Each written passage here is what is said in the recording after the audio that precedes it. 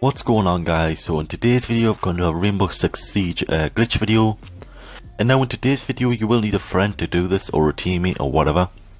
And now what you will need to do for this glitch is you will need to have an operator. If your friend's got an operator that has a deploy shield, or even if you've got one, I'm pretty sure everyone will have one by now.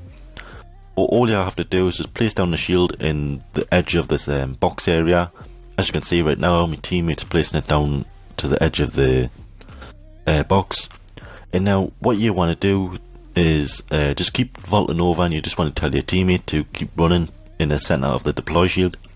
And what will happen is you will be spawned inside of that box, as I just seen, as you guys will just have seen. And now the only bad thing about this is that you won't be able to get back out, and you can't shoot out, but it is still a good glitch to use if you and your friends are playing hide and seek or whatever.